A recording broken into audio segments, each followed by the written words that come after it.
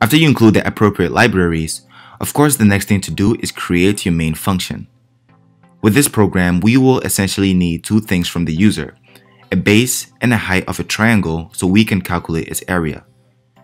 Typically, what you would want to do is create two input variables and an answer variable. So essentially a base, height, and area variable that will help us solve this problem. For this problem, we will do something different. Instead of creating our usual three variables and passing values into them via the scanf function or with expressions, we will utilize the idea of variables to our advantage. A variable is essentially an empty bucket that can hold information. If we declare an int variable, the int specifies how big the bucket or variable will be, or in other words, how much information the bucket can successfully hold. Similar to a bucket, you can fill it up and dump its contents into another bucket, which will allow you to use the bucket over and over again. Having said that, here is what we will do for this program.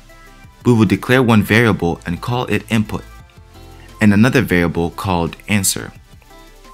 First, we will ask for the base of the triangle. After that, we will solve the first part of the equation. The equation for finding the area of a triangle is 1/2 base times height. So after receiving the base, we will simply multiply by 1/2 and set it to the answer variable. After that, we will prompt the user again and ask for the height, which we will then multiply by a previous answer to get the area.